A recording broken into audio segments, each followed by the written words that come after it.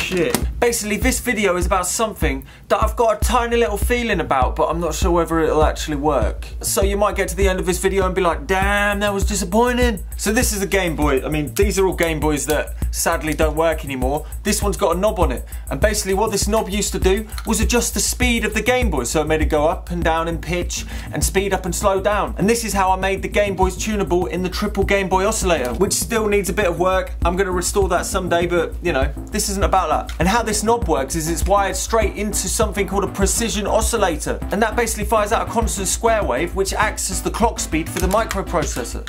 If you're interested in that, there's links in the description to find these and modify the Game Boy with it if you really want to. Back of the Game Boy, circuit board. So this right here has got the brains of the Game Boy.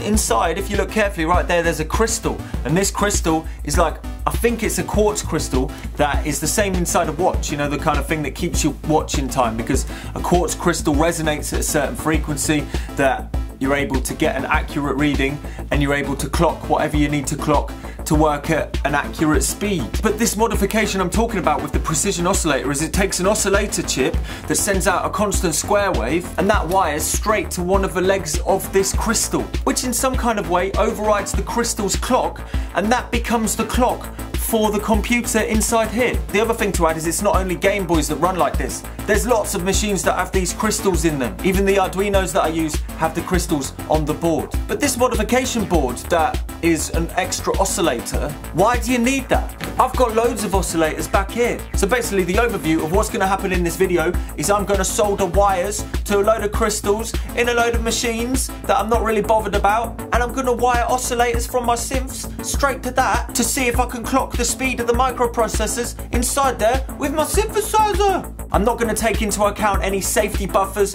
so I could just fry these with really loud noises. I don't know. Let's see what happens. It's all about experimentation in the end of the day, so let's get going.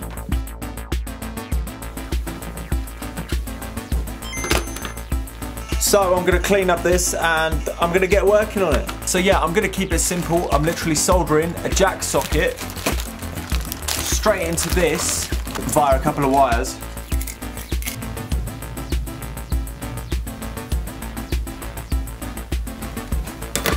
Soldering the black straight to the minus of the battery bay. So I've literally just soldered it to the crystal. I've put a diode in between this and the crystal because I've realised that this is kind of messing with it a bit and it only needs positive voltages. So all you need to do is solder a simple 1M4148. There'll be information on my website, link in the description on this and how the diode is wired to it. But basically what it's doing is this is now wired up to this oscillator in here, which doesn't sound too pretty because it's really high. What I'm going to do first is I'm going to turn it on. I'm going to show you what it's doing to the microprocessor's clock rate and see if it makes a difference. So I'm going to start turning the oscillator down.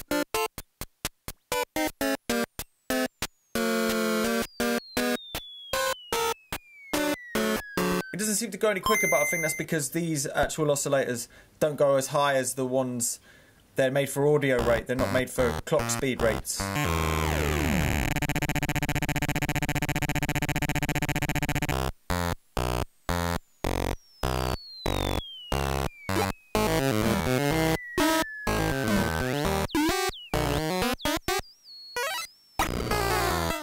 Now I'm going to put another oscillator in and see what actually happens if I add another one. Oh! There's 3. God! That noise of those oscillators is nasty.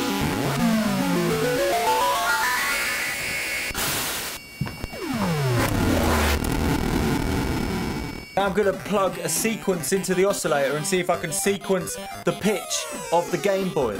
It's not going to be musical, but whatever!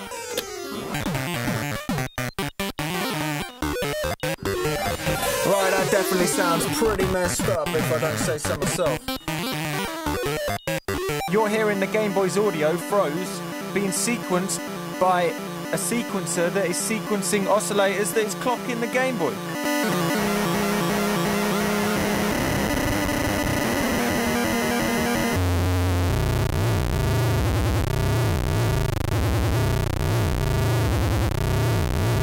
okay, so that's all well and good. We've made a Game Boy worse than it already is. It'll be unfair to just leave it at that, so I'm gonna put some drums to it and turn it into a bit of a musical composition.